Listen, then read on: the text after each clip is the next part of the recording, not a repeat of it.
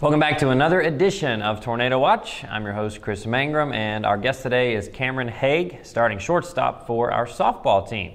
Camryn, thanks for stopping by. Thanks for having me. So, your production at the plate last year took a huge leap. Where's your focus been this offseason? Where do you think you'll find some of that improvement this year?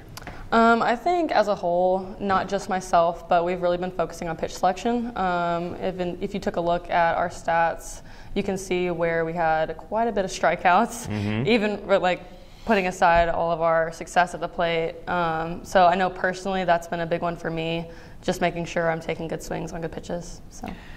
Well, you've got a new head coach this year as Kylie Payne was promoted in the offseason from assistant to the head job. How have things been going under her leadership this year?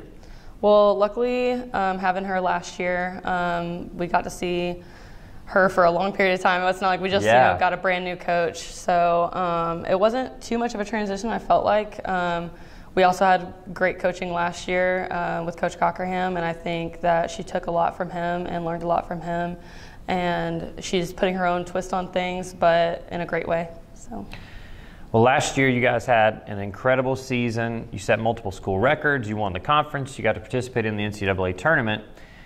Is this year going to be a little different for you, for your mindset, knowing that you might have a little bit of a bigger target on your back?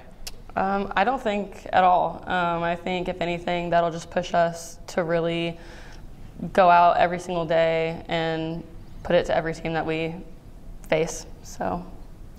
Well, again, King was picked preseason as the #1 team in the conference, so they'll look to repeat this year. You can follow along with their journey as they try to do exactly that. Come out to campus, check out a game. Be sure to watch their games on the Conference Carolinas digital network, and be sure to follow along on kingtornado.com to check in on how their season is going. Again, for Camryn Haag, I'm Chris Mangrum. This has been Tornado Watch, and we'll see you next time.